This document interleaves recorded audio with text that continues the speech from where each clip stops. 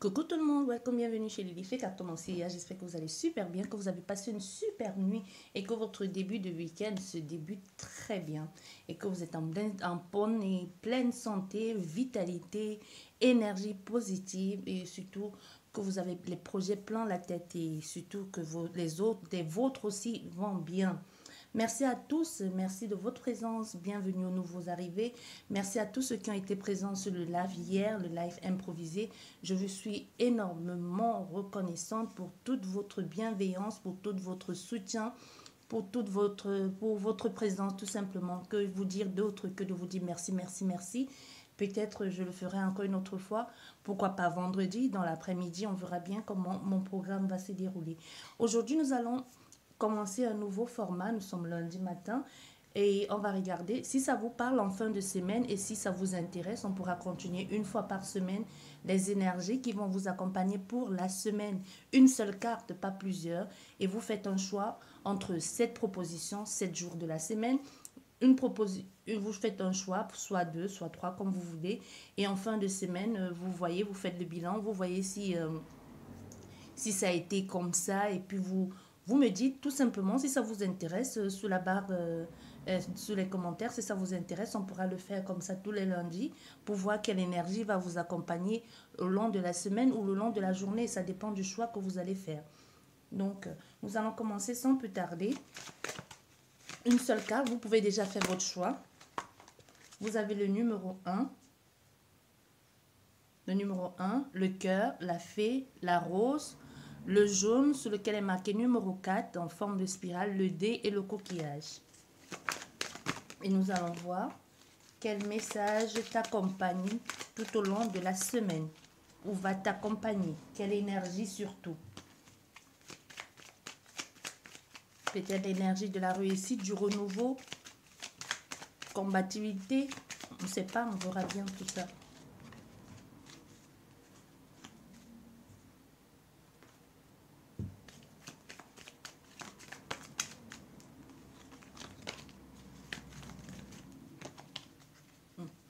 C'est tombé 2 fois, on va la garder.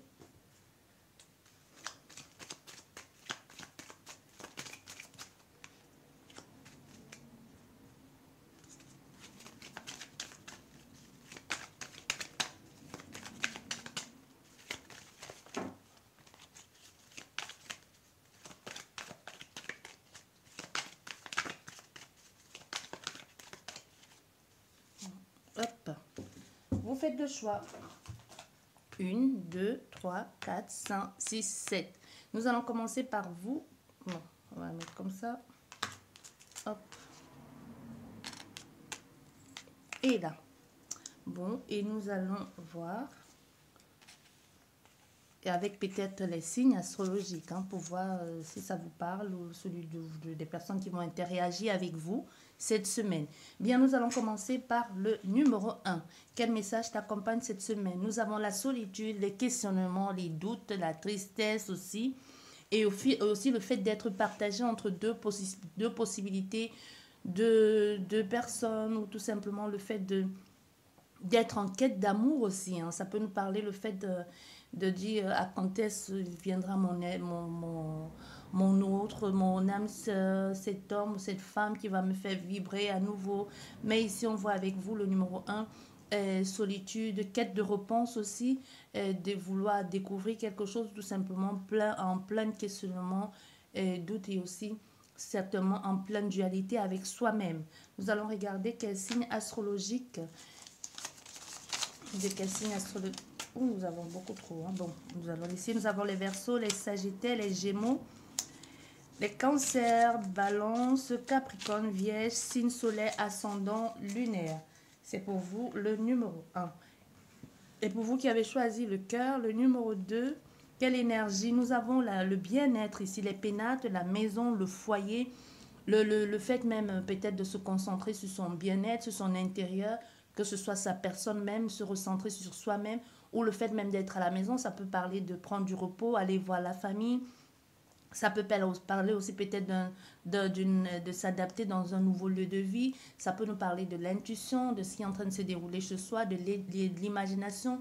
En tout cas, quoi qu'il en soit, ça nous parle de ton foyer ici, de ton foyer, de ta base, où tu te sens le plus à l'aise, où tu te sens le mieux. Ça peut être ton lieu de travail, hein.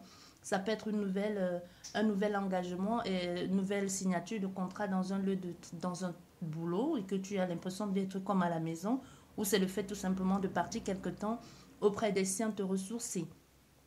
Donc nous avons ici avec toi nous avons ici avec toi les pénates, la maison, le bien-être, peut-être juste nettoyer ta maison, fait du tri autour de toi, dans ta maison, ou même en toi, à laisser tout ce qui est superflu et se diriger vers l'essentiel. Nous allons regarder quel signe astrologique. Déjà, nous pouvons avoir affaire à des cancers ici. Nous avons les balances, les sagittaires, les lions,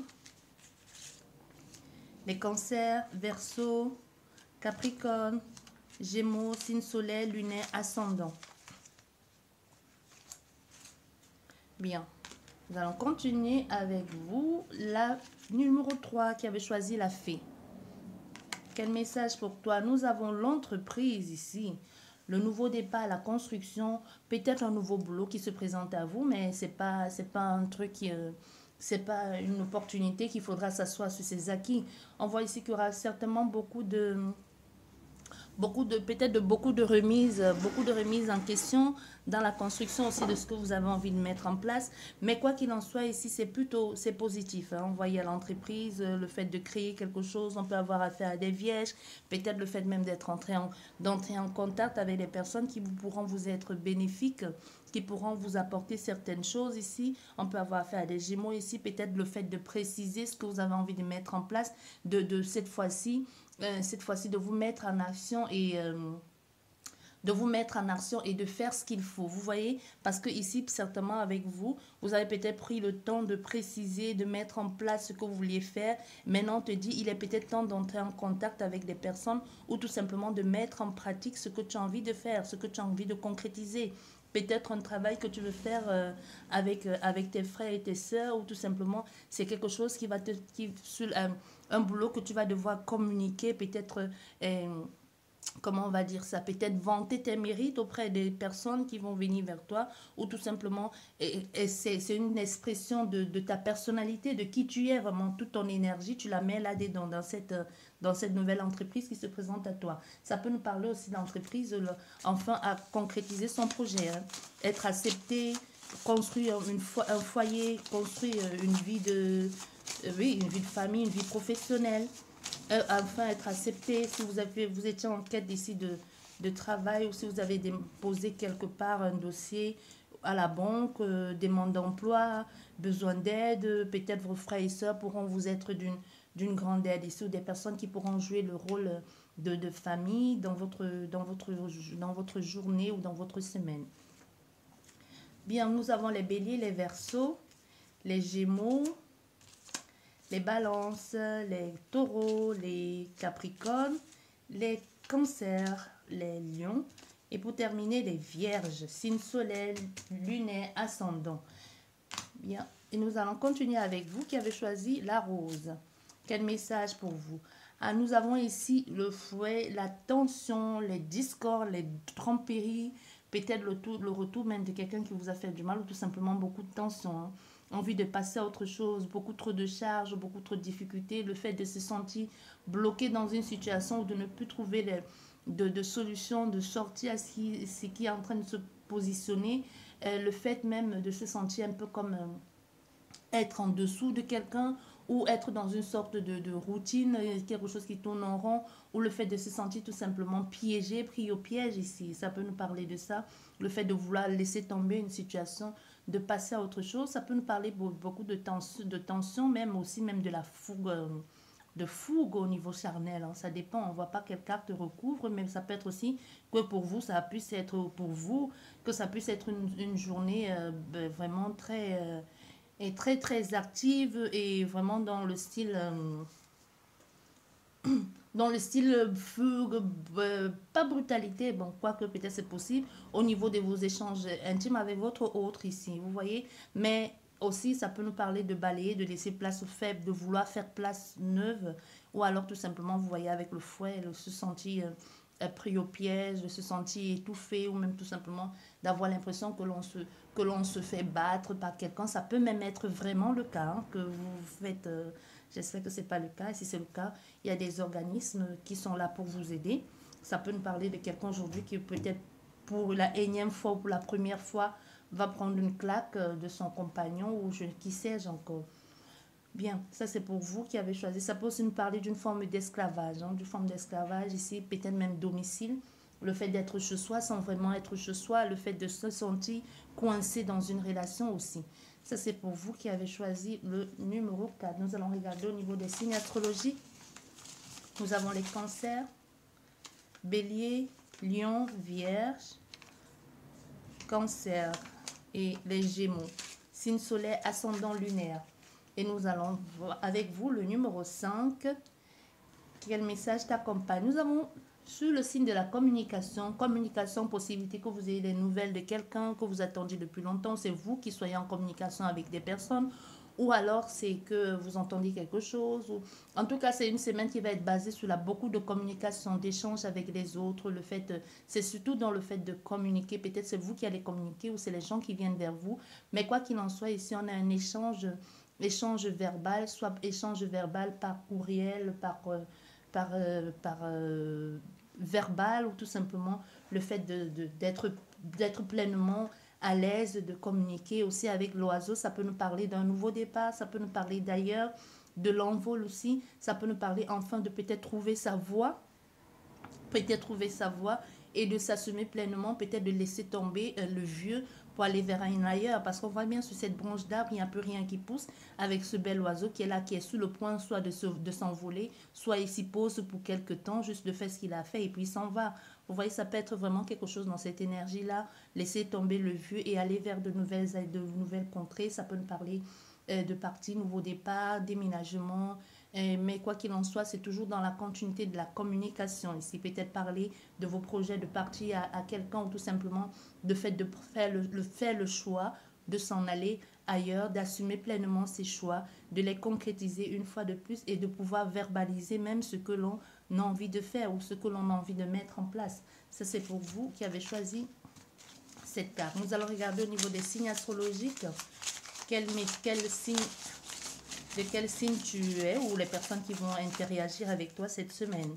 Nous avons les balances, les vierges, les sagittaires, les capricornes, les scorpions et les verseaux, signe lunaire, soleil, ascendant.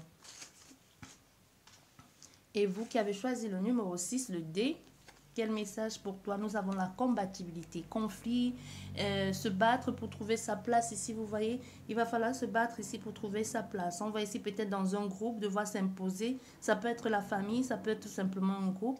Mais on voit ici qu'il va falloir s'imposer, il va falloir peut-être se battre ici pour trouver sa place.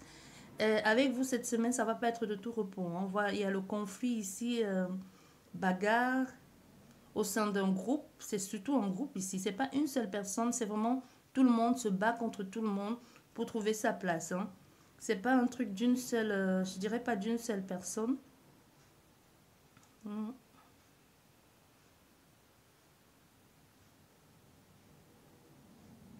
Vraiment, pour obtenir des résultats, il va falloir se battre. Cette carte, elle est vraiment, je l'adore cette carte, parce qu'elle est très expressive aussi. Ça montre tellement un peu la réalité de la vie humaine. Hein.